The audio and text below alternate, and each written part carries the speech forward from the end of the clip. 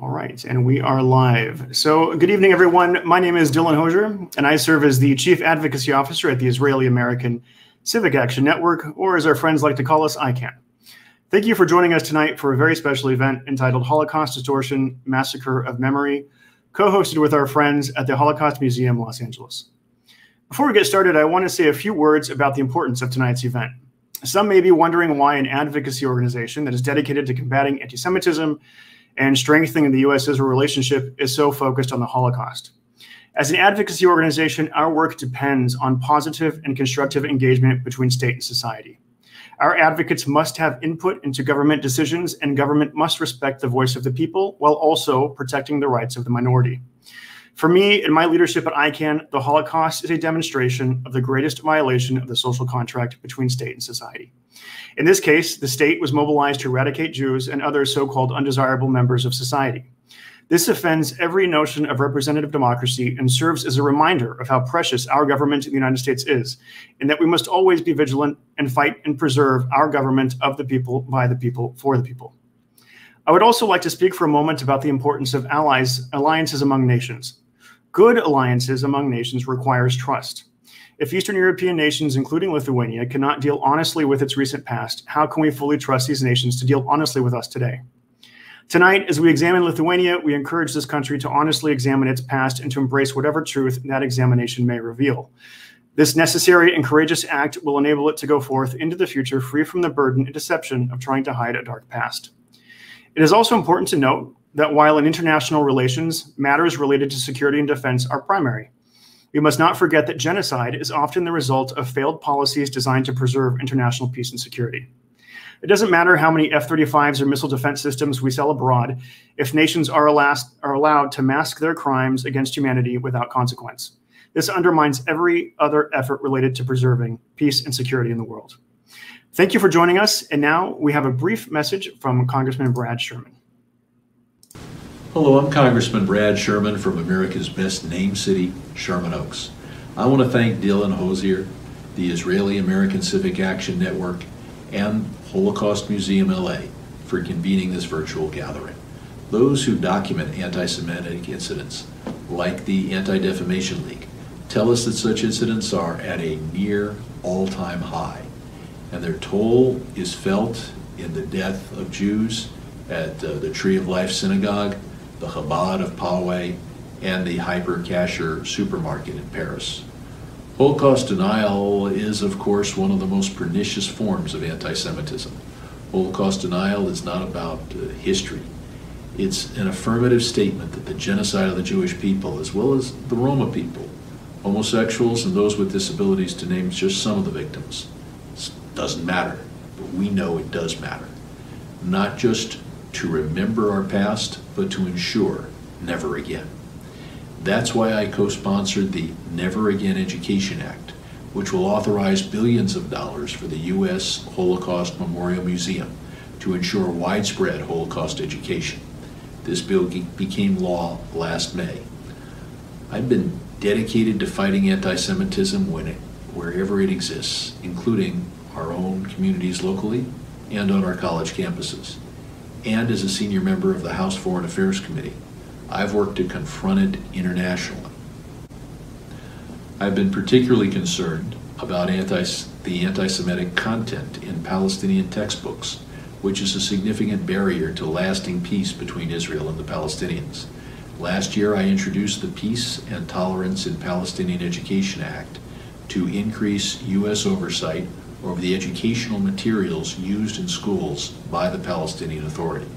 The bill passed the Foreign Affairs Committee unanimously, and I expect it to come to the floor for consideration this fall. I also co-sponsored the Special Envoy to Monitor and Combat Anti-Semitism Act, which passed the House last year. This would elevate the Special Envoy position to the rank of ambassador to ensure that anti-Semitism issues receive the attention they deserve at the State Department. It's great to have LA native Elon Carr currently serving in that role of Special Envoy. In order to combat anti-Semitism abroad, we must know where and how it's occurring. I'm particularly proud of my wife Lisa, who in her former capacity as the Deputy Envoy on Special Anti-Semitism at the State Department, who was the principal author of the definitive report issued by the State Department on anti-Semitism globally. That report documented incidences and forms of anti-Semitism, including Holocaust denial, that unfortunately continue to gain traction in Europe and in other places around the world. I know Grant Goshen is with us. Grant worked tirelessly to research the Holocaust and particularly events that transpired in Lithuania. His work inspired me to write the Lithuanian government last year so their Lithuanian allies recognize the darkest realities of the Holocaust, including the role of former Lithuanian Minister of Education, Brezaitis. In the name of the victims and the survivors of the Holocaust, we must remain diligent in the fight against denial and distortion. I will continue my efforts in the United States Congress, and I'm grateful for all of you listening who are part of this effort as well. I'm Congressman Brad Sherman. Great. Thank you, Congressman, for that message. And now we'll go ahead and bring in Beth Keane, CEO of Holocaust Museum Los Angeles. Beth. Thanks, Dylan. Hi, everyone. I'm Beth Keane, CEO of Holocaust Museum LA. The museum is honored to co-host today's program, Holocaust Distortion, Massacre of Memory, with the Israeli-American Civic Action Network. I'm excited to share that on August 28th, we launched a brand new name, logo, and website. Previously called Los Angeles Museum of the Holocaust, Holocaust Museum LA welcomes a new era. While our name change may seem simple, it represents a powerful decision to put Holocaust education first. We hope to amplify our voice and reach a wider audience with a more contemporary logo and website. In doing so, we will continue our founder's mission to commemorate, educate, and inspire. Holocaust Museum LA is on the path to being a world leader in Holocaust education, as well as issues of inclusiveness and diversity. I invite you all to visit our new website at holocaustmuseumla.org.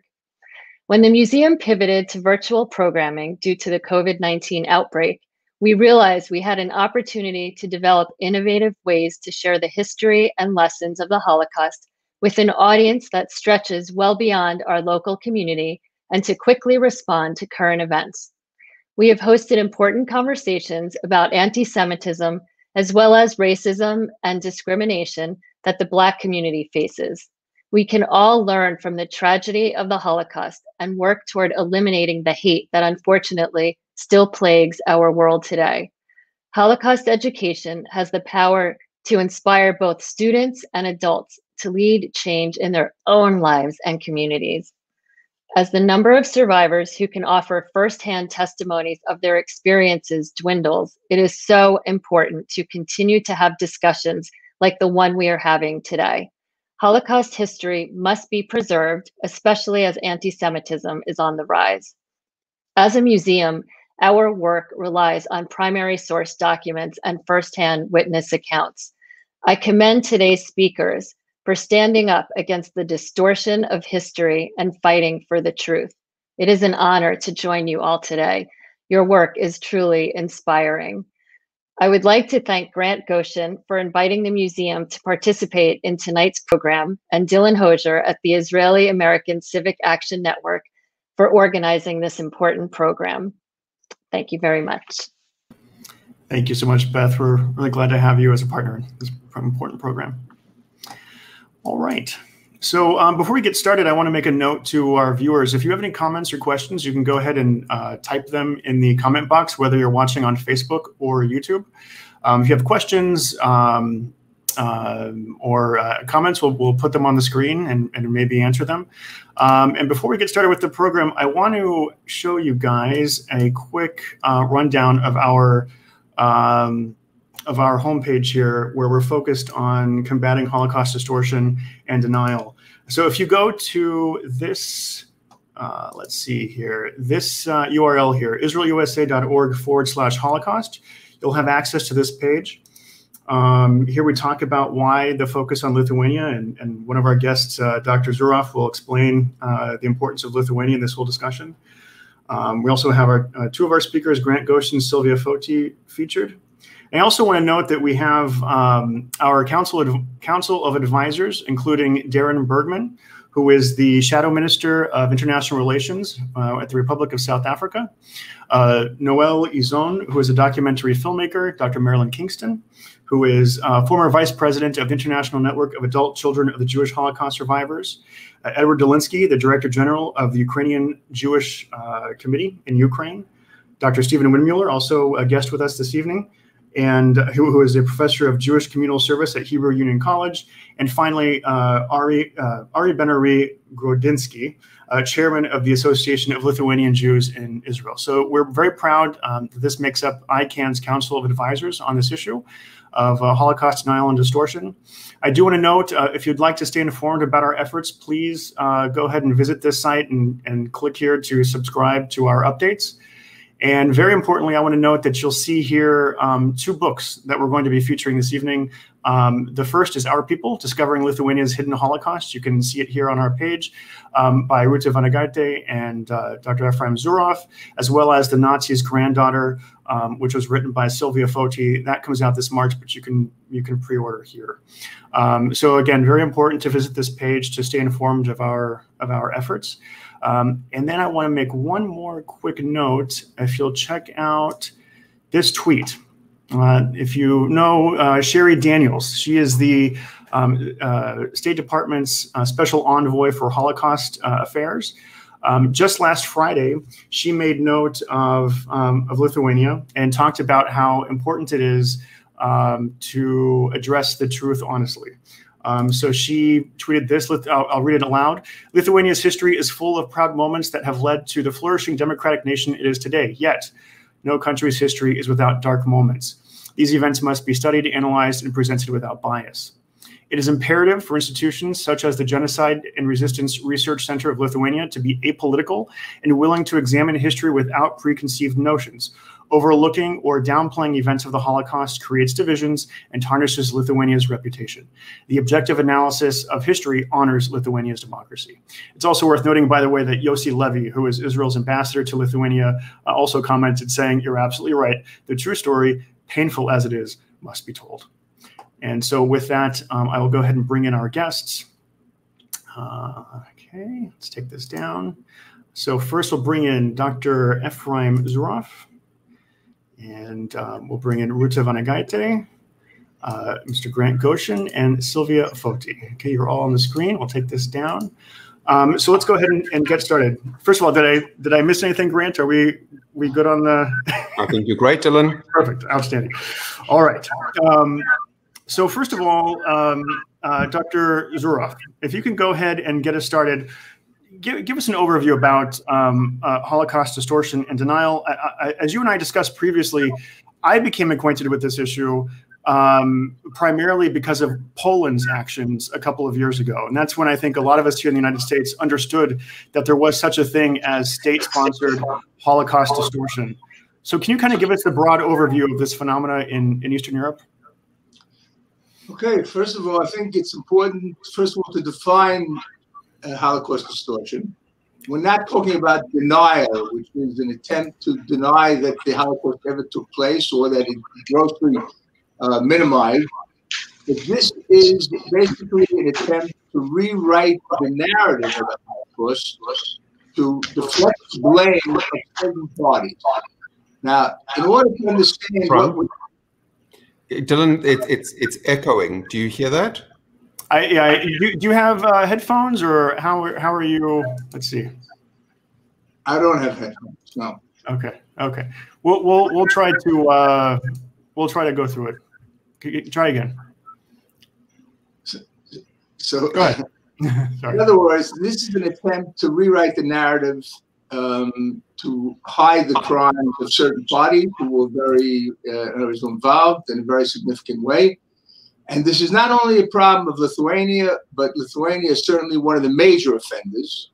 And this is a problem that we see prevalent, rampant throughout post-communist Eastern Europe. Now, in order to understand the origin of this problem, we have to say a few words about the whole issue of collaboration with the Nazis.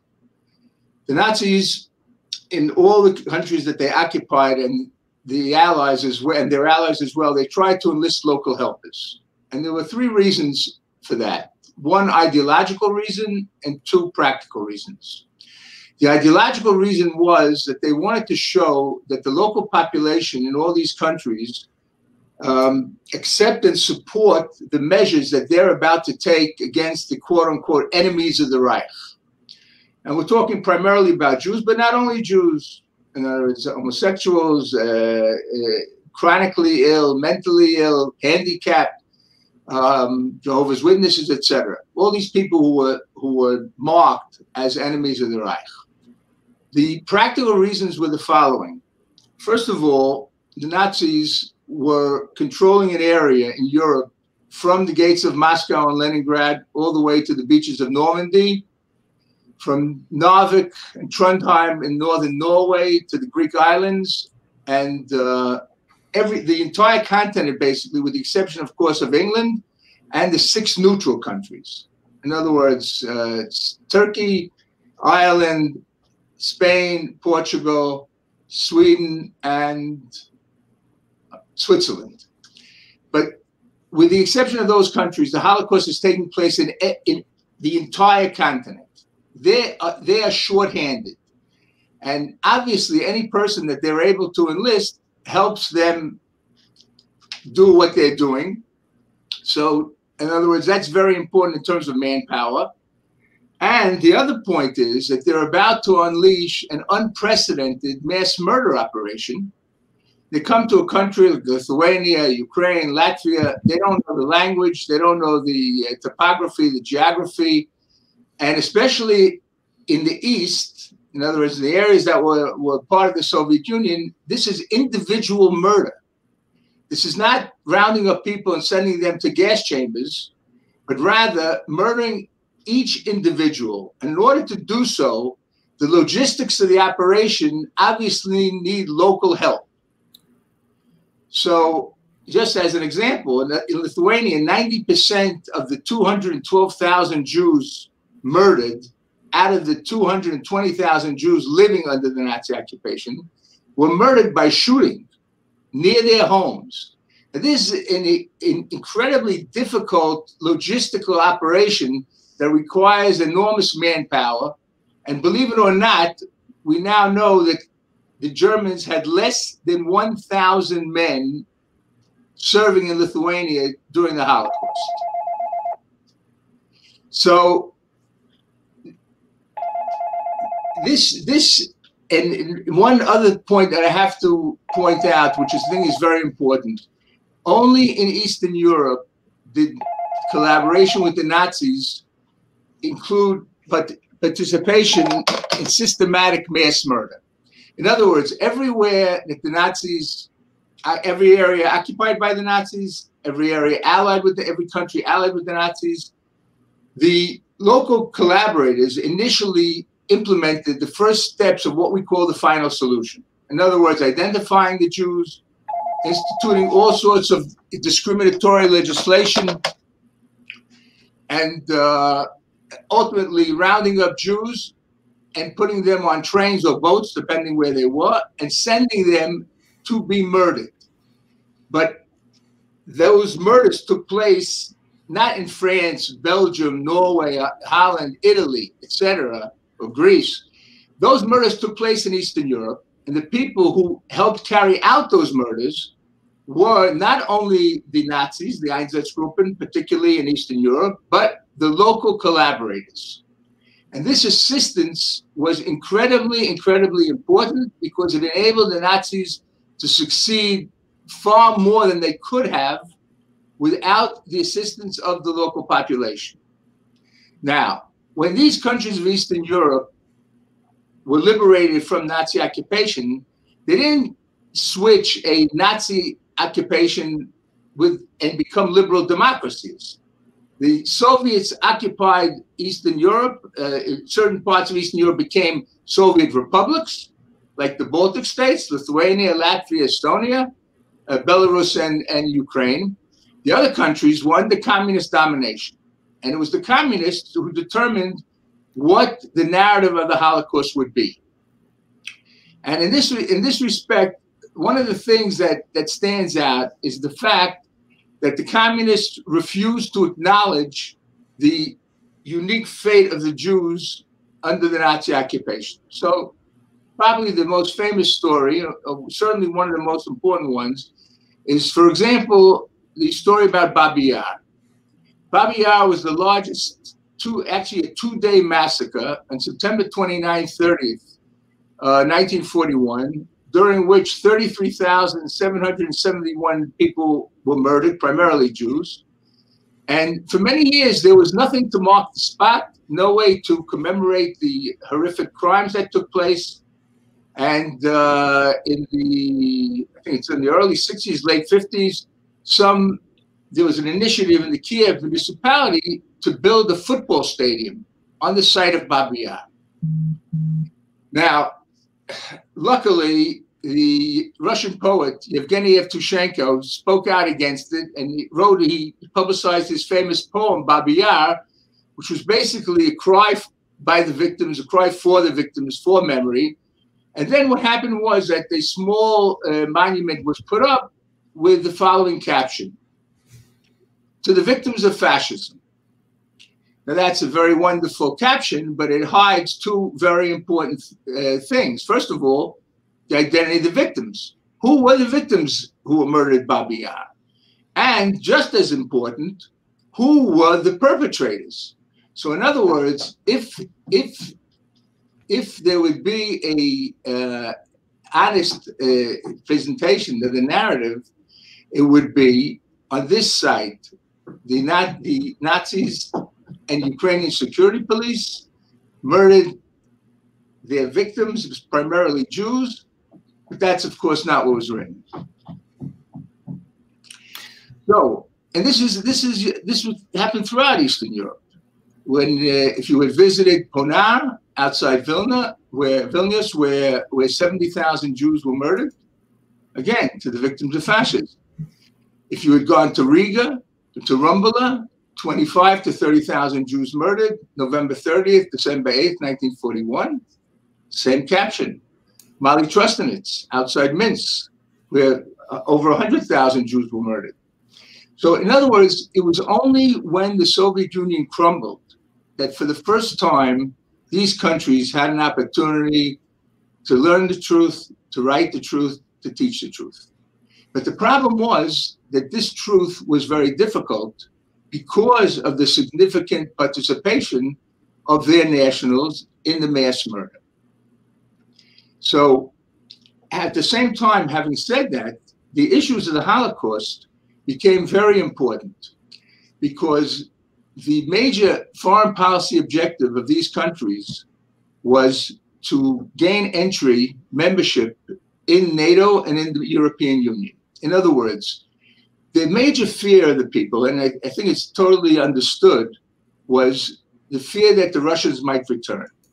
Who can protect them? How can a little country like Lithuania protect itself against the Russian army? And the same for Latvia, for Estonia, certainly. But even Ukraine and Belarus, it's not clear that it would be a monumental task to be able to defend themselves. So who can defend them? European Union and NATO. And they understood, or in their minds, fixing the relationship with the Jews would be an important element. The Jews, in this case, means Israel and the Jewish communities, particularly the American Jewish community. This would be an important way of protecting themselves and ensuring their democratic and independent future, which is totally logical. So what were the issues that these countries faced? They faced the issue of acknowledgement of guilt, commemoration of the victims. They faced the issue of prosecution of those guilty, rewriting the history, rewriting the textbooks, and restitution. And the issue or the topic that colors everything here and basically determines exactly what will be written here is the narrative. So what was the narrative? So I'll just tell you one brief story, and then I'll say a few words about the book and turn it over to Ruta. Okay. There was a new monument that was dedicated at Ponar in late June 1991. And it replaced the small monument to the victims of fascism. And the keynote speaker was Gediminas Vagnorius, at that time the Lithuanian prime minister, who said the following. He said, all of this, indicating the Holocaust, took place in an island in a very brief time, something like 3 months.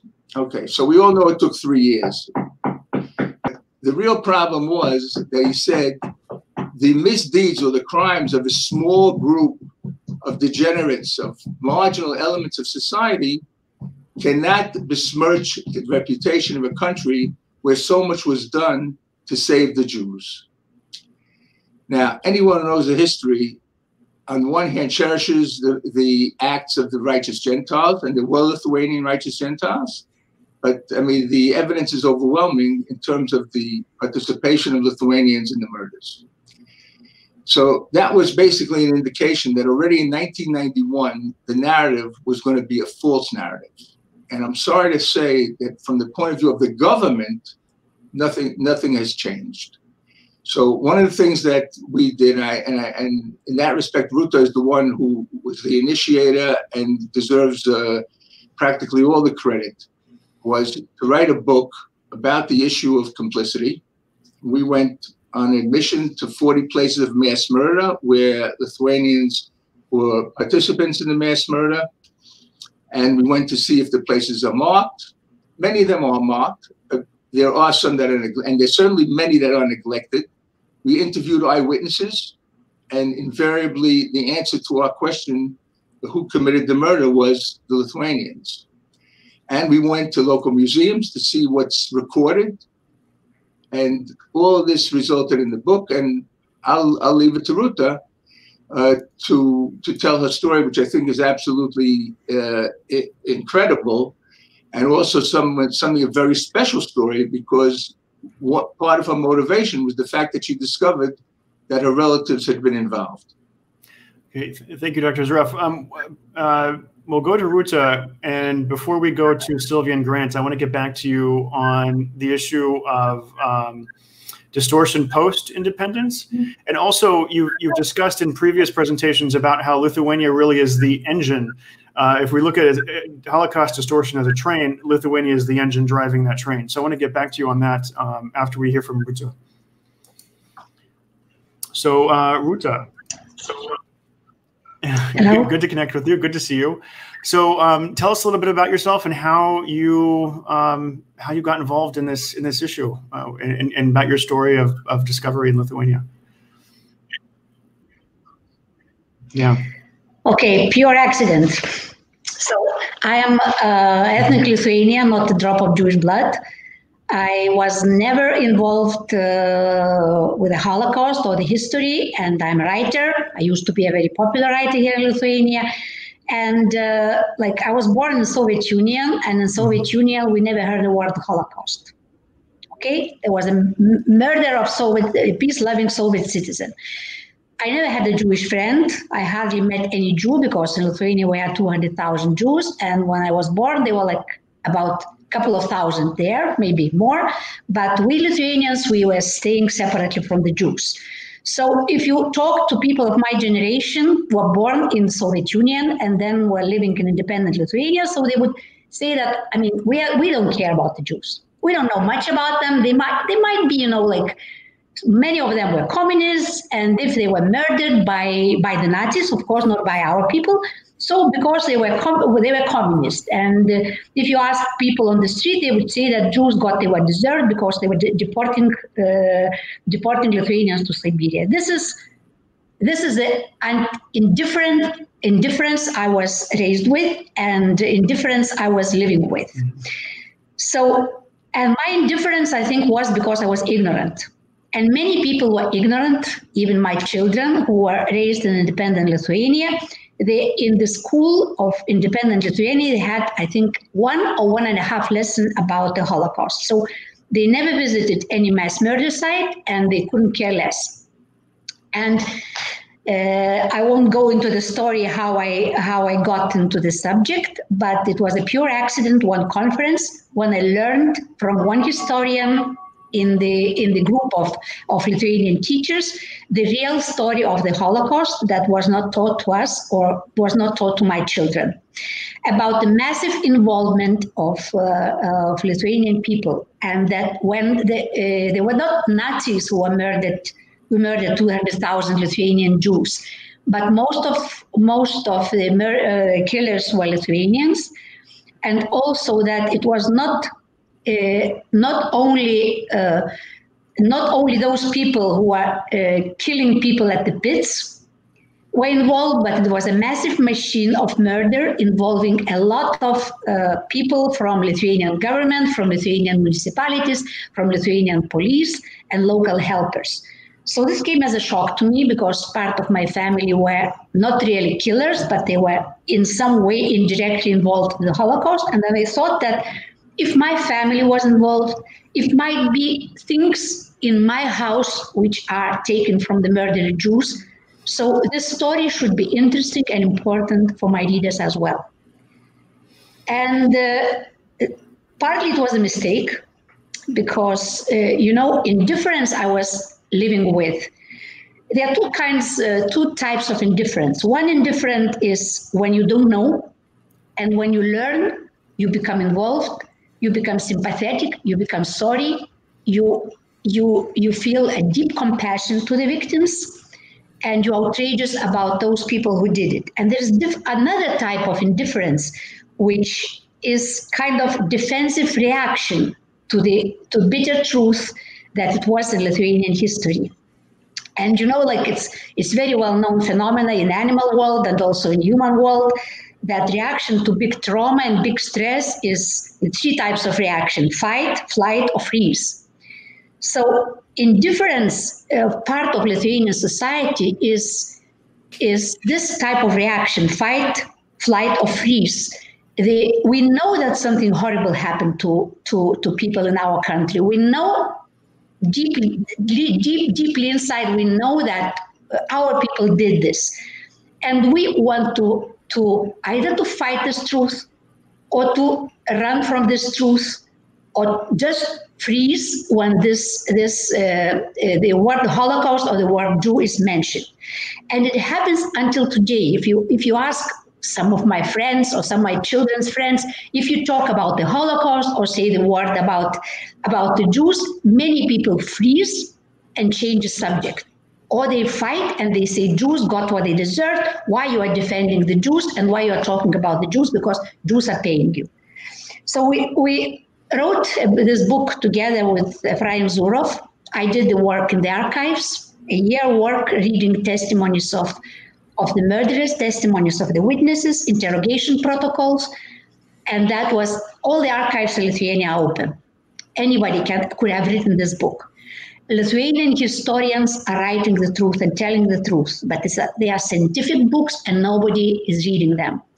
So based on archives of KGB with interrogation protocols of these murderers and the witnesses, based on the things I read in Lithuanian history books, and also based on our trip with Efraim Zurov, I'm very happy that we did it together. It would have been too hard for me to do it alone. So this was the basis of the book, which everybody would say we wouldn't read. My children would say we wouldn't read, my friends say we wouldn't read, and the publisher said, okay, you are a popular writer, you want to write about the Holocaust, write about the Holocaust, 2,000 copies, and then you write something else, which we were going to sell for 15, 20, 30,000 copies. My most popular book was sold in tiny Lithuania, I think 50,000 copies or 60,000, it's about the book for women. Mm-hmm. Anyway, so the book came out 3 years ago, and it instantly became a bestseller. It became a bestseller because it was very simple, written in a very simple way, and it was shocking. And the book immediately divided country into two parts. I don't know which part was bigger. The part of the people accepted the truth, and their indifference became became they became more compassionate about the issue. They start caring, they start talking to their grandparents who are living in these villages where Jews were murdered, and the grandparents were silent for so many years, or maybe whispering about the things that they have seen. But part of Lithuania, the official Lithuania, accepted the book with a lot of hostility, and the defensive reaction of the government and part of the Lithuanian society was to fight this book and to fight Ephraim. They were fighting Ephraim and what he said for 25 years. And now I also became the enemy of the country who joined the Jews and was as if attacking my own country and the history of my own country. So to make this long story short, the book became a bestseller anyway. So instead of 2,000 copies, the publisher published 19,000 copies. And can you imagine, the book about the Holocaust was #1 bestseller for a couple of months or maybe half a year, until something very sad happened. After telling this truth about the Holocaust, I went a little bit further and 2 years ago, I made a remark about one of the Lithuanian partisan leaders who was a national hero. And I made a critical remark. And one morning, Ephraim Zurov was here. I was told that all my books, 6 titles altogether, 27,000 copies were removed from the bookstores in 1 hour. So that was a shock to me, but I'm very happy that I didn't give up. I had to leave the country for a couple of years because it wasn't really safe to stay there. It was like not very pleasant on the streets. And one of the Lithuanian national leaders advised publicly that I should go to the forest and pray and commit out myself and condemn myself, meaning I should hang myself, which I didn't. I went to Israel, stayed there for 3 years. And now I came back. And I came back not as a loser. I came back with another book about the Holocaust, which I have written with the famous Holocaust historian, the best that it is in the world, Dr. Christoph Dickmann from Germany. And we continued the subject. We wrote as if a second part of our book with Ephraim Zurov, which is called How Did It Happen? And of course, no publisher would publish this book, and no bookstore will take it. We have like maybe one tiny bookstore which took it. So I self-publish it, but we are selling on internet, and it's absolutely wonderful, strong book, which will be one day will be in the schools like an ultimate book about the Holocaust. I'm grateful to Ephraim. I'm grateful to Christoph Dickmann. I finished my story of the Holocaust. All I'm doing now, I'm visiting the graves quite often. Ruta, thank you for that. I want to ask you a quick question. Can you unpack a little bit about, you mentioned very briefly that you made a comment about a hero, a national hero, and this resulted in your books being removed. We're going to talk a little bit about that, but for people who don't understand, why was that an issue? What did this hero do? Can you kind of unpack that a little bit for us, a little bit further? Like we Lithuanians, we have to be proud of ourselves. And the thing we are proud the most is our past and the freedom fighters which were fighting Soviets after the war. And we want them to be pure, to be Snow White. And I mentioned some things about the biography of this hero, which are not so Snow White, or at least I thought that we like journalists or citizens, we can ask some questions. But I mean, this hero was not only the hero, he was a martyr. And that was a total blasphemy. And the reaction was absolutely incredible. And I think it was a mistake. You should think twice, 3 times, 5 times before saying something about important things for the nation. And I think I went far enough with the book about the Holocaust, and with this partisan, I went even further. And so my writer's career was kind of finished in one day. Now I have 27,000 books in my garage. No place for the bike. Grant, do you want to make a comment? Yes, please. I would like to comment on this. First of all, Ruth is not giving herself credit. I think she's the single bravest person in that entire country. The intimidation that she's faced for standing up and speaking out is absolutely remarkable and horrific. I stand in absolute respect and awe of Ruth Vanagaita for her bravery.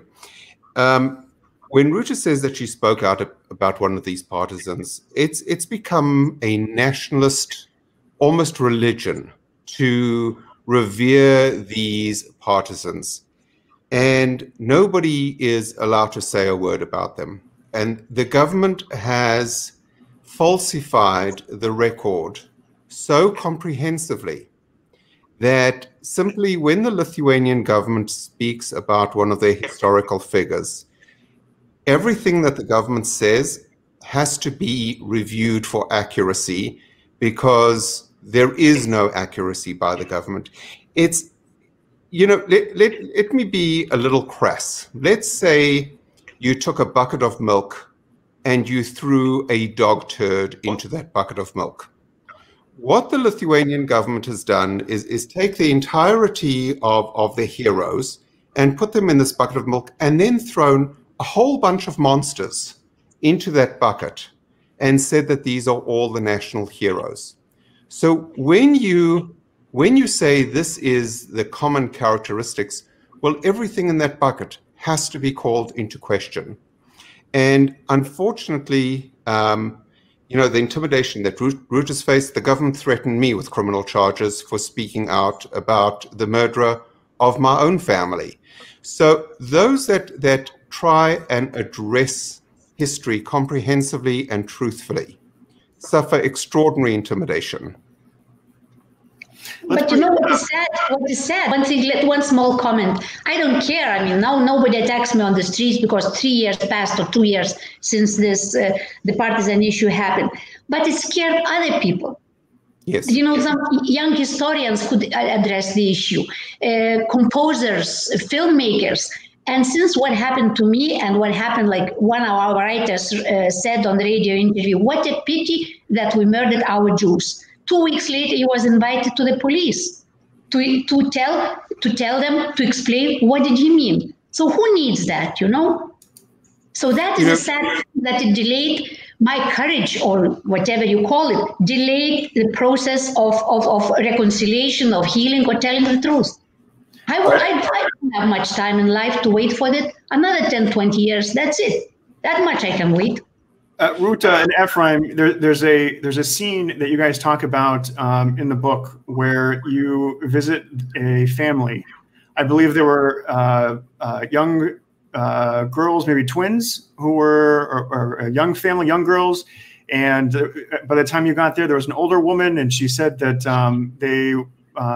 they could hide their Jewish neighbors, but they chose not to.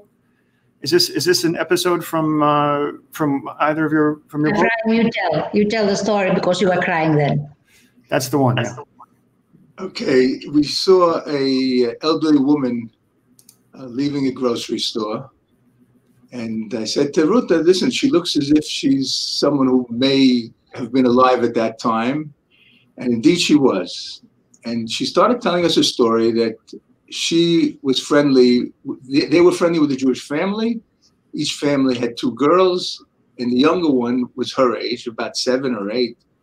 And when the decrees started against the Jews, so there was a very intense discussion in her home whether or not they could possibly save her friend. So I said through Ruta, I said, "Well, you probably were afraid of the Germans." She said, "No, we could have hidden my friend forever. We were afraid of our neighbors." And she started crying. It was the most heartrending scene imaginable. It was as if she had never told the story to someone who was sympathetic to what she had gone through. It was like an enormous boulder sort of rolled off her heart. You know what happened with the book? like young people start buying the book for their grandparents. Those grandparents were silent for such a long time, and that's why who read this 19,000 copies? Old people in Lithuania who saw the murders with their own eyes. All right, that's very interesting. And how do you see that dynamic playing out today, Ruta, between the young and the old, with your book and with future books coming out? You know, I don't know. I know that somebody is buying the book. I know that people are afraid to talk. And some people are afraid even to buy the book. But we wrote a new book with Christoph. I mean, we are selling it on internet somehow. Sure. People are buying and people are talking about it. Sure. So it will, I mean, I will never be a popular writer anymore. I'm doomed. But I think that was a price I was ready to pay, and I'm still ready to pay. Being there in Lithuania, do you have hope in the next generation? That the truth will be embraced? Yes, but I don't have much time to wait until they read my books. Sure. And Ephraim, just from a government standpoint, I want to ask two questions. How pervasive is this throughout Eastern Europe or Europe in general? And is there an example of a state that has embraced its past and has done what we want Lithuania to do? And what do we want Lithuania to do, by the way? Listen, I'm sorry to say that there hasn't been a single state in Eastern Europe that has told the whole truth, nothing but the truth. Sure. Lithuania, I always used to say, was like a locomotive pulling this train, because the initiatives let's say legal initiatives, laws that were passed, changing the definition of genocide to fit what happened in Lithuania, were all repeated elsewhere in Latvia and Estonia and Hungary. This is, of course, the problem. The narrative is the key to understanding what's going on, and the narrative is a false narrative. Croatia is another terrible example. I think that's important just to emphasize. Give a short comment about this. Go ahead. You know what we Ukrainians need? We need Israel to be more proactive. If a prime minister of Israel would come to Lithuania and said, "Excuse me, guys, before we have coffee, why don't you remove the monuments for the murderers? Why don't you fix your school programs?" Israel is silent, and then Lithuania goes away from whatever it tells about the Holocaust. Listen, Ruta, as you know very well, I have often, repeatedly criticized Prime Minister Netanyahu and the Israeli Foreign Ministry for its failure to do anything about it. And this is part of the problem. I agree with you 100%. So, and that's one of the reasons why before we started this discussion, I wanted to bring up this, I'll bring it up again, this tweet from Sherry Daniels. And here we have the tweet from Yossi Levy, who is the ambassador to Lithuania from Israel. So hopefully he's watching, and maybe he can get some new instructions from the ministry on this issue. We can be hopeful. Ephraim, I want to emphasize one more time for those who may not understand why we're focusing on Lithuania. And I think you said it best. Lithuania sets these policies, and then other countries follow. So Lithuania sets a policy, then we see it in Hungary, we see it in other countries throughout Eastern Europe. What do we want Lithuania to do? One of the things that I've read the book, and I see that you have a series of I think 6 asks that you want the country to do. And one of them seems to focus on the International Genocide Center. And in this center, they conflate Nazi crimes with communist crimes. Is the first step that we're looking for with Lithuania is to separate the two and to make the two distinct and to recognize the uniqueness of each story? This is a major problem, what we call the double genocide theory. In other words, if communist crimes are just as bad, if they're genocide, that means that the Jews committed genocide, because there were Jews who worked for the KGB. And of course, if Jews committed genocide, how can the Jews complain about the genocide committed by the Lithuanians? Or if everyone is guilty, no one is guilty. So this is a major component of the distortion industry, you could say. And this is certainly something that has to be changed. Okay. I want to bring up, before we move to Grant and Sylvia, your book, Our People. So for those watching, please pick up this book. It's on the link, as I had mentioned before. You can see it here at this link. So please buy the book. And also, Ruta, will you give us a link to your book as well, the new one, so people can buy it? Yeah. I mean, it's Lithuanian. It's now in Lithuanian only, but in next February, March, it will come in United States in English. It's written in English. We translate it into Lithuanian, but it's originally it's written in English. How did it happen? Please share it with us. We'll be happy to ensure that people buy it. Okay. Okay, thank you. Perfect. All right. So, Ephraim, any other comments before we move to Grant and Sylvia's part of the story? No? Okay. All right. So let's pull in Grant. So how did you, let's start from the beginning with you. How did you get involved in Lithuania? So you live in California, you're South African, your heritage is Lithuanian, but how did you connect to this story? Dylan, my whole childhood, my grandfather used to talk about the old country, and the old country was Lithuania. And he used to regale me with his stories, how he fought for the independence of Lithuania, his life there, how he served in the military, how he served the nation, and then he left. And I had a fascination for history. Genealogy is my hobby, history is my hobby. And so I was among the very first tourists that ever went to Lithuania after Lithuania re-achieved independence. I wanted to learn about my grandfather's life in context, and I was captivated. I've been to Lithuania, I think, 9 times. I started restoring cemeteries and studying history. And one day I was in my grandfather's village with an academic, and I said, who pulled the trigger? Who, we met a man in the village that was tending the cemetery, and he told us how he was cleaning up the hillside and he found 2 children's skulls. That was obviously from the Holocaust, and he found these old gravestones that had been pushed out of the cemetery into the river. It was tragic, and I went with this academic, and we were standing over one of the death pits containing my family, and we were saying Kaddish. And I said, who pulled the trigger? And the academic said it was a man by the name of Jonas Noreka. So what do I know? I write this name, Jonas Noreka, down. I'd never heard of it before. I come back to California.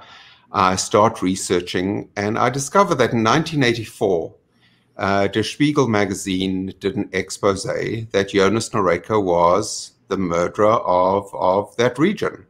So that was 6 years before Lithuania regained independence. And then I read how in 1997, the Lithuanian government named Jonas Noreka one of their great national historic heroes. And I thought, this doesn't work. There's a mistake over here. So I started making contact with the government and saying, guys, you've made an error. Obviously you didn't do your research, and you need to correct this error. But through the process, I discovered that Noreka wasn't the only one. They had a program where they were converting murderers into their national heroes and rewriting their history. And the more I researched and the more I approached the government, the more I realized that this was no accident. It was absolutely deliberate. So I started approaching some NGOs and saying, folks, do you know what's going on in Lithuania? Nobody was dealing with it, so I decided to deal with it myself. And sorry, just to be clear, you found out who was the murderer of this region, and most people who approach the Holocaust and who are thinking about the Holocaust in this way probably think you're talking about a German Nazi. No, and you're not. No, there were as Ephraim said, there were very few Germans posted in Lithuania. The murders and the rapes and the brutality started before the Germans arrived. In the region where my family lived, in the period that they were murdered, there were no Germans. There's a report titled the Jaeger Report that lists the numbers and the dates of the killings. And from the region where my family was, those are not on that report because there were no Germans there during that time, or for most of that time. Most of the murders were committed by ethnic Lithuanians who, as Ephraim said, the murders were one Lithuanian murdering one Jew, one at a time, over and over and over again. So I started approaching the government and saying, you know, you can't do this. There's monuments for Noreka all over. There's monuments for so many of the others that are clearly identified in the West, not in Lithuania, only identified in the West as Holocaust perpetrators, and Lithuania is rewriting the history. So I got no traction. I think between lawsuits and complaints to the public prosecutor, I think I filed a total of 16 lawsuits in Lithuania against government institutions, every one of them rejected, because there is no path to truth inside Lithuania. People like Ruta Vanagaite are ruthlessly intimidated. Even from the safety of my home in the United States, they've threatened me with criminal charges. I'll give you another example. In 2015, 19 of Lithuania's leading citizens sent a petition to the government asking them to put a stop to this. The government publicly called them agents of the East, which is Russian agents, Jews, and other stupid people. The intimidation against anybody domestically that tries to speak up on the subject it's awful. So citizenry don't speak up. Right. So just to clarify that again, the government of Lithuania said that anybody who speaks up on this issue is a Jew, just labeled them as a Jew? No, they said agents of the East. Agents of the East. Which is Kremlin agents. Sure, okay. Jews. Okay. Or other stupid people. Or other stupid. And this is from the government. This is from the Republic of Lithuania. This was a public statement by the government. Great. So yes. So I think for those who are watching this, and this happened in 2015. This didn't happen, 50, 60 years ago. This is 5 years ago. So I hope for those who are watching, this is why we need to engage our leaders in the United States, especially the special envoy for combating anti-Semitism. Correct. As a thought. I mean, this is contemporary anti-Semitism. So I just wanted to make that point. Right. Well, I mean, you had Congressman Sherman on earlier. Yep. In 2012, the Lithuanian government exhumed the remains of interim Prime Minister Brazaitis from the United States and took him back to Lithuania to rebury him with national honors. Now, at that stage, the Lithuanian government already knew that he had signed the orders to create the first concentration camp in Lithuania. The Lithuanian Historical Institute advised the government not to do it. And Congressman Sherman wrote the Lithuanian government a letter bringing to their attention that Brazaitis was a perpetrator.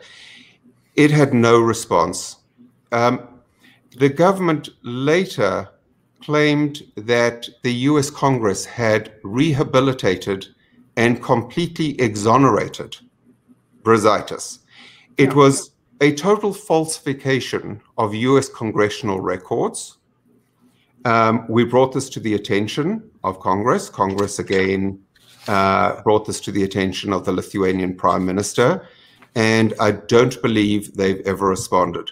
This is not just a problem of one or two Holocaust perpetrators. This is multiple, and so many, in fact, that it is impossible for this to have been accidental. Should we go ahead and bring in Sylvia? Well, yeah. Let me tell you how I met Sylvia. Yes. So I was suing the Lithuanian government, and I had a researcher that in Lithuania. I had two researchers in Lithuania that were researching the murder of my own family, Jonas Noreika. And we'd already discovered that there was no path to truth within that country. And then one day I'm sitting at my desk and an email comes across my desk and it says, "Hello, Mr. Goshen. My name is Sylvia Foti. I assume you know who I am." And I knew exactly who Sylvia Foti is, because she's the granddaughter of the man that murdered approximately 100 of my relatives. So when I received that email, I started shaking. I really started having a reaction, and I needed to calm down. And so I told Sylvia, yes, I would like to speak with her.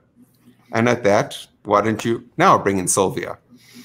So Sylvia, I want you to tell your story, and I do want to recognize and thank Ruta and Ephraim. You guys have been fantastic. You don't go away yet, but you're up early, and I wanted to just say how much we appreciate you being on at this hour.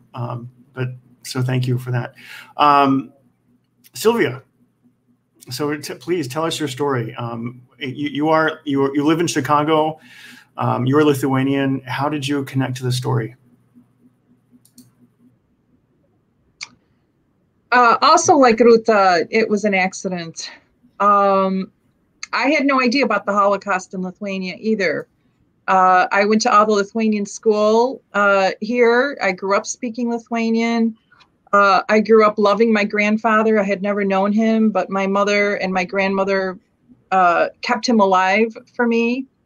And he was a real presence in my life, like kind of a ghost hovering over our family all the time. And I only heard what a wonderful hero he was, how he fought against the communists, how he fought against the Nazis, how he was in a Nazi concentration camp for 2 years, and then how he got caught by the KGB and brought into the KGB prison and tortured and ultimately executed at the age of 36. So he died a martyr for the freedom of Lithuania. And this is basically all I knew. And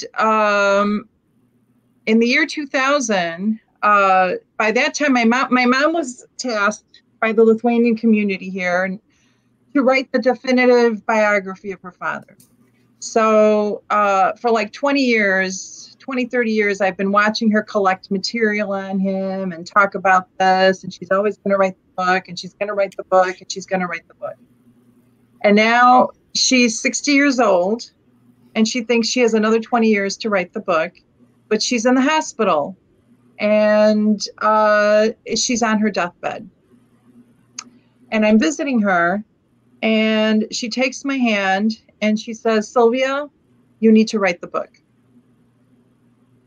And of course, I couldn't face the fact that she was dying, because that would be the only reason she would be asking me to do this. And I said, no, you're gonna be fine. You're gonna come out like you always do. This is just a regular test. And she says, "You have to. Everybody expects it."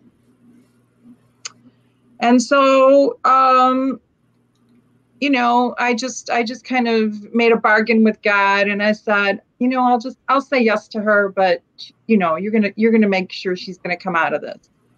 So I said I will. And she closed her eyes and she went to sleep.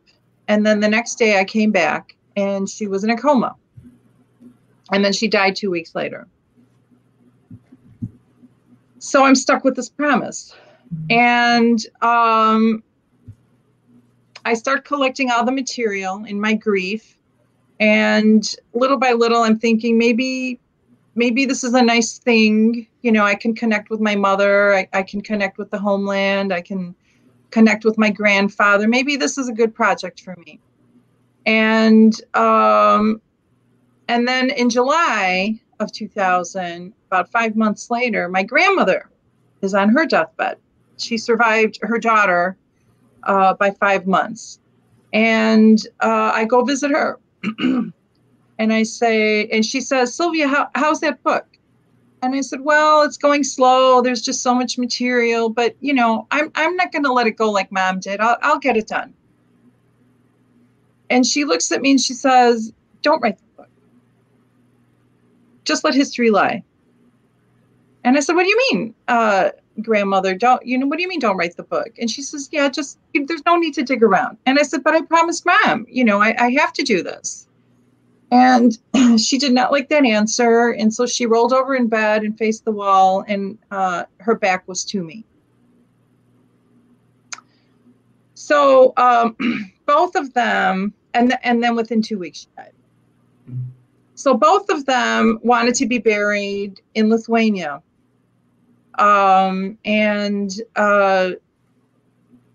So my brother, who lives in California, we took they were cremated. We took their cremains to Lithuania.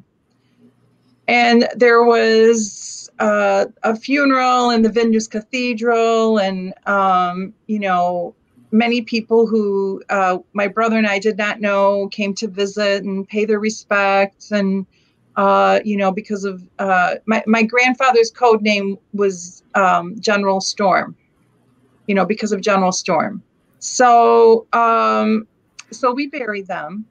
And then shortly after that, we were invited to visit the school named after my grandfather in northern Lithuania. And it was, they were doing like a little memorial in his name because he would have been 90 years old. And they had the children run races. And I actually took this off my wall. They had like these little ceramic medallions with Jonas Noreika's name on it, race in his honor, and they wanted me and my brother to pass out these little ceramic medallions. And, the kids are like, are you really, the granddaughter of Jonas Noreika? Yes, I am. And we were ushered into the director's office. And he shows us a scrapbook about, articles of our many articles about him. And he says, thank you so much for writing this book. It's so important that you do this. You're such a good daughter. I'm glad that you took this project over for your mother. And I said, yes, of course. How could I say no to her?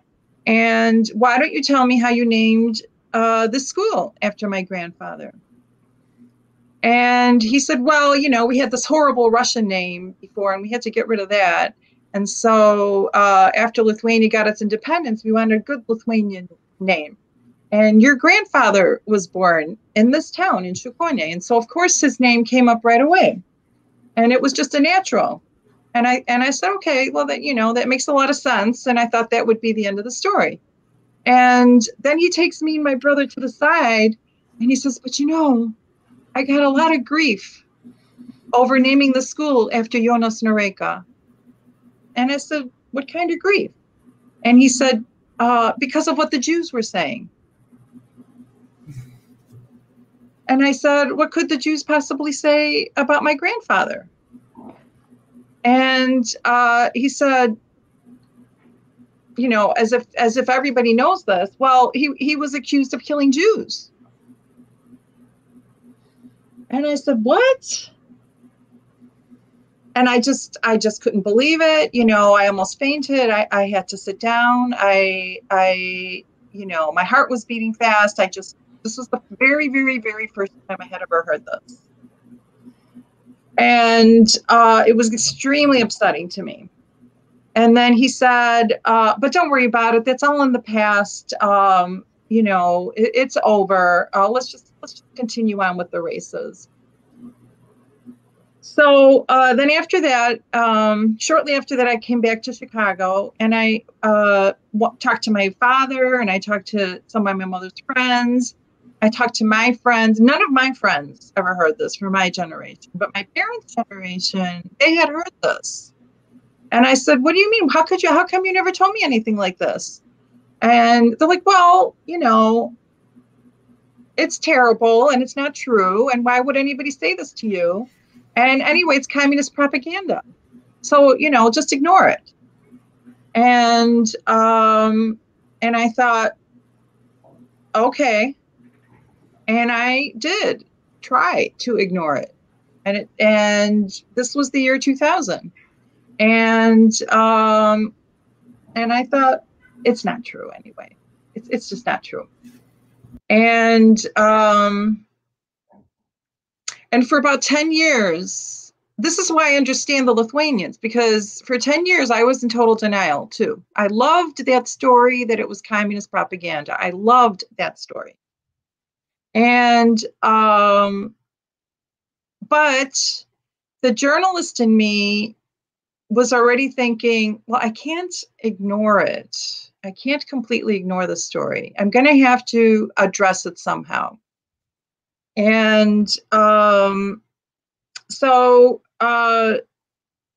I thought, as I'm going through all the material that my mother left me, all his heroic stuff, 77 letters from the Stutthof concentration camp, love letters to my grandmother, fairy tale to my mother, 3,000 pages of KGB transcripts. I'm going through all this stuff that basically, attests to all his heroism and what a wonderful man he is.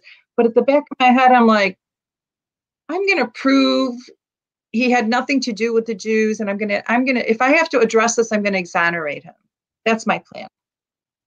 And but then about 10 years into it, I came across this document called Pakel Galva Lietuve, or Raise Your Head Lithuanian. And it's 32 pages, and inside, it's basically a rant against Jews about how Jews should not buy any products, how Lithuanians should not buy any products from Jews. They're the foreigners. They're taking away all the businesses from Lithuanians. They've got all the professorships. They've got all the good positions. And, so it was on and on and on like this for 32 pages. And I'm like, I wanted to burn the thing when I was finished reading it. And I thought, this is not going to help me exonerate him. And you've, in previous writings, you've described this as the Lithuanian Mein Kampf. Yes. Yeah. Okay. Yes. He wrote it in 1933. Mm-hmm. And Hitler wrote Mein Kampf in 1925. So there were substantial contacts, and it was a similar nationalist fascism ideology. Yeah. He didn't call for the elimination of Jews, and he did not call for the killing of Jews. He just called for the economic boycott of Jews. So for a while, I convinced myself, it's bad, but it's not that bad. But then I came across this book, Masinės žudynės Lietuvoje, which is massive slaughter in Lithuania. And I'm opening it and I'm looking, in the index. My grandfather's name is in there. That's bad. And I open up and, you can't see it. It's just all print like this. But the worst document in there, and this is what completely changed me. This is completely turned me around.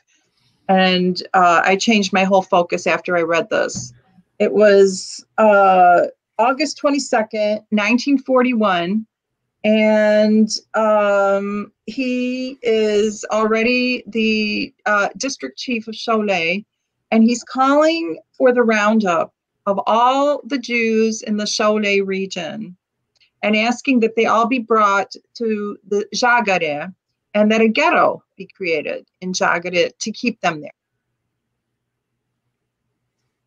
And then, I found out that by October, 2 or 3 months later, they were all killed. So then that's when I said, okay, now I'm going to investigate this part of the story, come what may. And so I went to Lithuania in 2013. And I was there for 7 weeks, and I learned lots and lots and lots and lots of things, which are all part of my book. But here we're just talking about the denial part of it. And I was interviewing a historian in Plungė, where 2,000 Jews were murdered at the orders of my grandfather, which was again reported in Der Spiegel that Grant had found out. And that historian had a mother who was alive, then, and she had heard from the Jews of the town that Jonas Noreika gave the order to kill the Jews. And so he's a very conscientious Lithuanian, and he wanted to report this to the Genocide Center in Lithuania. It was an uncomfortable fact, but he wanted to do this. And so he sent them the information and the testimony by his mother. And the Genocide Center sent him a letter back and said, there are 2 Noreikas. There are 2 Jonas Noreikas who are exactly in Plungė at exactly the same time. And the one that you're talking about is not the Jonas Noreika that you think he is. May I just interrupt for one moment, please? Yeah. Okay, so that's a fabulous story. There's this invisible person theory that the Lithuanian government has is a well-worn strategy. I'll tell you, decades ago, I applied for restoration of my Lithuanian citizenship based on my grandfather. And my grandfather came from a very small village. There were about 500 Jews. And Lithuania at that stage had a no-Jew citizenship policy because they had a restitution law that said in order to reclaim assets, you had to have Lithuanian citizenship.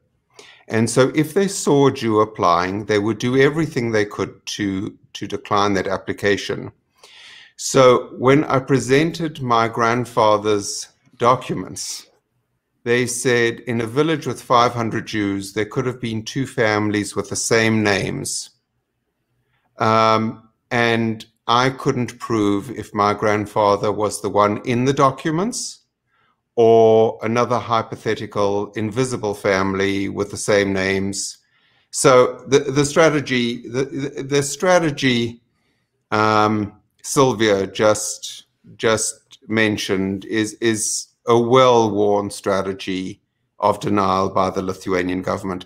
The Genocide Center exists to rewrite Holocaust history,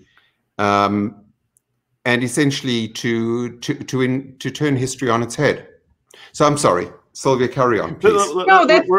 We're coming to the bottom of the second hour, so let's. I want to bring back in Ephraim and Ruta before we close out. So Sylvia, go ahead and sorry to interrupt. All I was going to say is it took me 5 years to write the book after that. I finished it in 2018, and then I had to find a literary agent, and then I got my website up, and then that's when Grant's researcher connected with me, and then that's when I called Grant. Great. So just as we wrap up here, I want to bring in Ruta and Ephraim again. Ruta, when you hear this story, what's your reaction? Is this something that is pervasive throughout Lithuania? There are 2, I don't like when people say the word Lithuania, because there are 2 Lithuanians. The government's narrative is one thing, but ordinary people, a lot of them, I don't know how many, they really accept the truth. They are eager to know the truth. And that's the Lithuania I came back to. So the government is mainly, this is a genocide center, which is with every year it's becoming worse and worse, starting from the moment when they made a list of 2,055 Holocaust perpetrators, gave this list to the government, and the list disappeared for another, I don't know how many years. And they are like, with every year, with every step they do, it's becoming worse and worse. But this is not Lithuania I came back to, and one day it's gonna be ending and finish, thanks to people like Grant, thanks to people like Ephraim, like Sylvia, and I hope that Israel will come to its senses again one day. Ephraim, Grant says that the Genocide Center exists to revise or distort the Holocaust. Do you agree? Listen, the problem is that the Genocide and Resistance Center is the authorized government agency to deal with historical issues. And by the way, that's across the board. In other words, when there was a question of prosecuting a Lithuanian Nazi collaborator, the case was obviously handled by a prosecutor, but it was passed on also to the Genocide and Resistance Center, which had to give a professional opinion whether or not this person should be put on trial. And I mean, my initial efforts in Lithuania were in that direction. In other words, we were trying to get as many of the people prosecuted, unpunished Lithuanian Nazi collaborators, prosecuted on criminal charges, because there were quite a few in the United States, and about 15 of them had been denaturalized and deported, and everyone except one went back to Lithuania. So in theory, the Lithuanians could have prosecuted them, and among them was some quite high officials, particularly Aleksandras Lalekas and Kazis Kimžauskas, who were the head of the Lithuanian security in the Vilnius district. The Lithuanians did everything possible under the sun to prevent those people from being punished. And the Genocide Center plays a role in this. I mean, the historical opinions in quotation marks, or the documents that they produce in response to Grant's suits, I mean, they're ludicrous, absolutely ludicrous. The Reich sent the Jews to the ghetto to protect them. They thought their life would be better there. I mean, and also other things. But what Ruta said is very true. For the Lithuanians, what they're trying to do is to reduce collaboration in the Shoah to shooting. In other words, if you didn't shoot, you're not part of it. That's absurd. How could they murder 200,000 people by shooting without the help of the people who arrested the Jews, who guarded the Jews, who brought the Jews to the pits? I'm not even talking about the people who took their property afterwards. That's a whole different category, and it's much larger than the people who were doing the shooting. So, I mean, this is precisely the problem. And I have, on the one hand, respect for the Lithuanian historians who more or less wrote the truth. Because it's in Lithuanian and because it's scholarly articles, no one reads it. And the sad part is it's had no influence on the government narrative. And these historians, some of them, I mean, Ruta was in touch with quite a few of them, and some were very helpful, but they would never go on, on a radio show or on a TV show and tell what they know. They'd be fired the next day. They're dependent on the government for their jobs. Right. Grant, one second. Ephraim, a quick question. When we look at restitution. Restitution is a big topic today, especially here in the United States. We had the Just Act report that just came out from the State Department. Is restitution ever possible in Lithuania or in Eastern European countries? How can it be possible if the true history cannot be told or revealed? Well, ironically, Lithuania is one of the few countries that has passed a restitution law and that's giving restitution. I mean, you can argue in terms of the extent of restitution and is it going to the survivors, for example, which is a problem. And apparently it's not reaching the survivors themselves.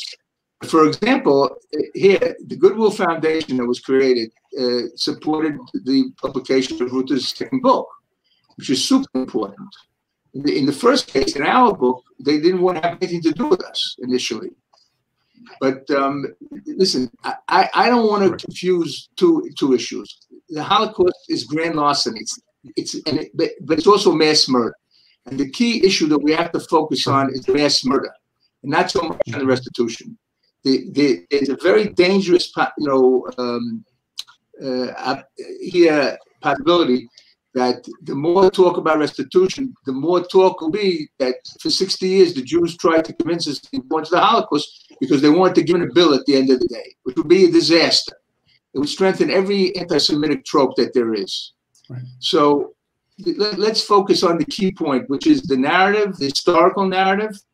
In that respect, I think Ruta's book, if it'll get wide, the second book, if it'll get wide circulation, will be an unbelievable tool to be able to explain to the average Lithuanian, to Lithuanian society, exactly what happened.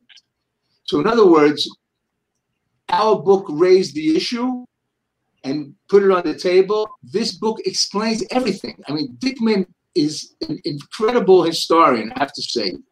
He has every angle covered: the German angle, the Lithuanian angle, and the Jewish angle. And if someone wants to understand really, how did this happen? How did this thing, where Lithuania, a country where there wasn't that much anti-Semitism before the Holocaust, and there were other countries which were considered far more anti-Semitic, look what happened. How did it happen?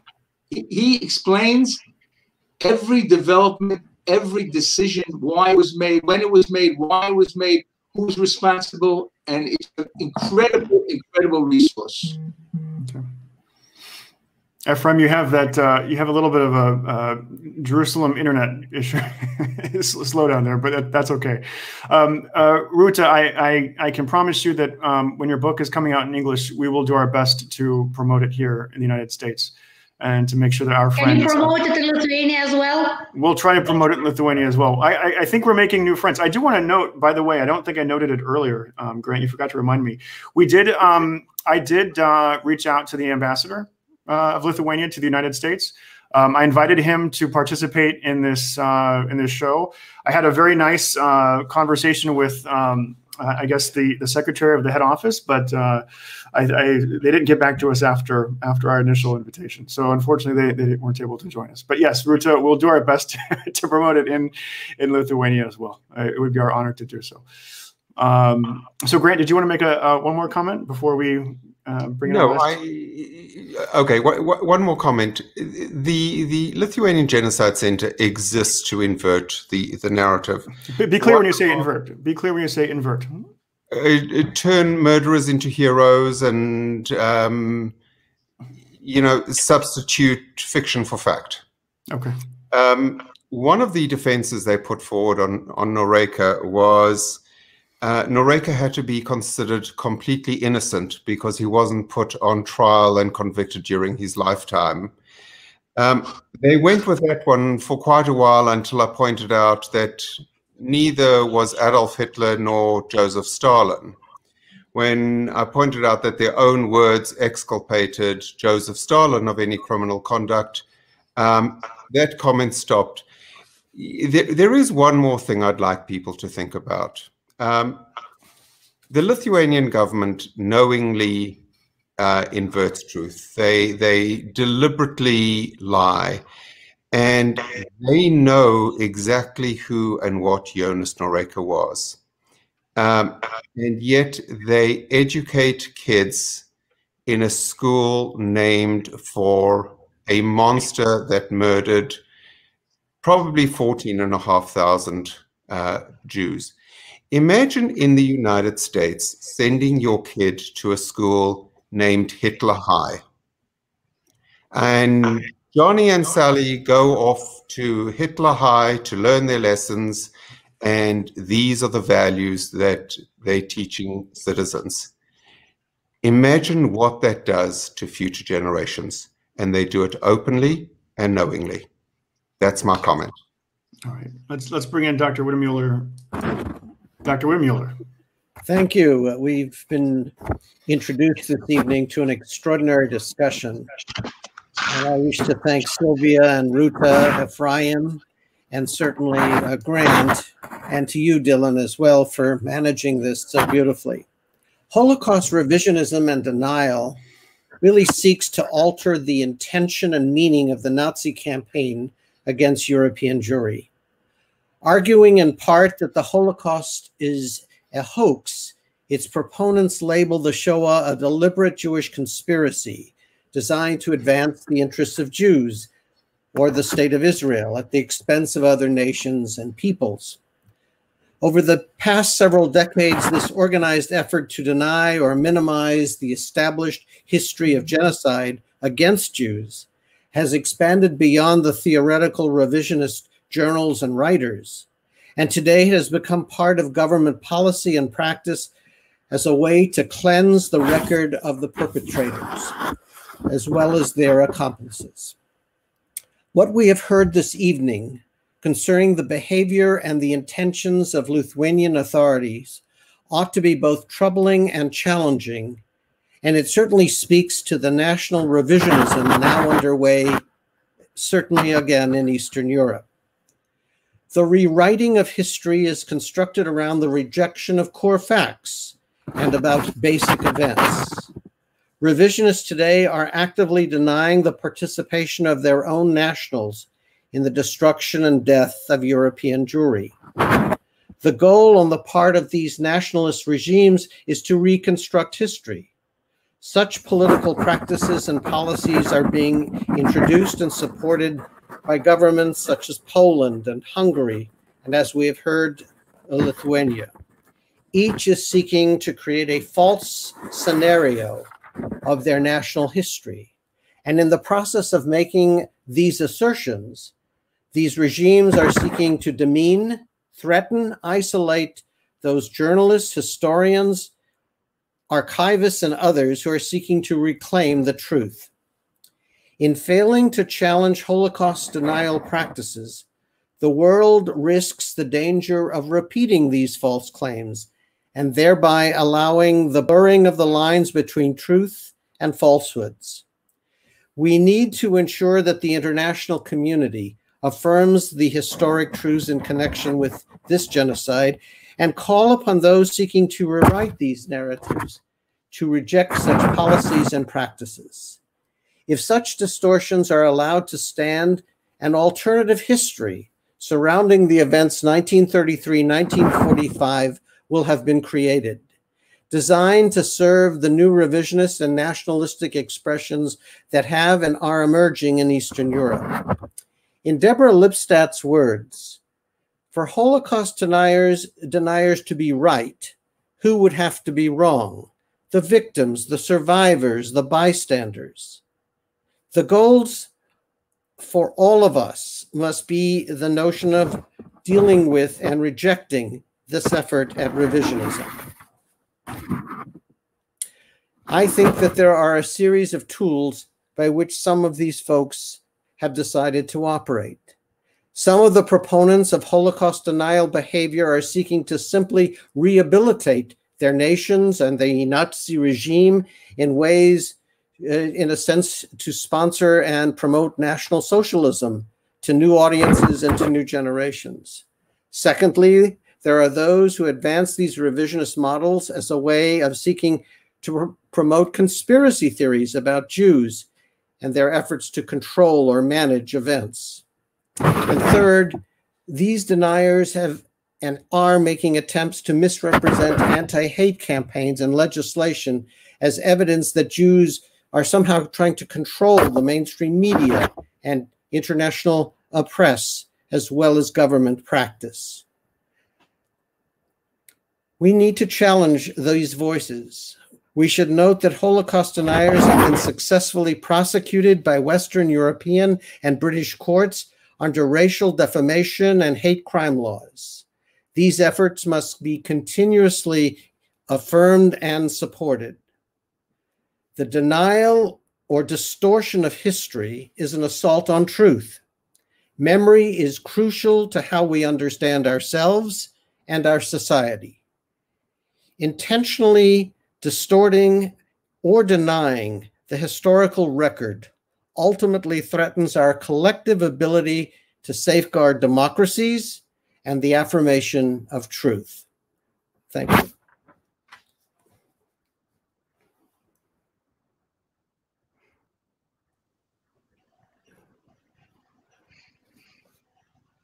Dylan, we can't hear you. Sorry, I'll bring in, turn on your mics just one last time so we can say good night and good morning to those of you other parts of the world. So again, Ruta and Ephraim, thank you so much for waking up early and joining us. We'll see you again soon. Really a powerful evening for us. Grant and Sylvia, as always, thank you so much.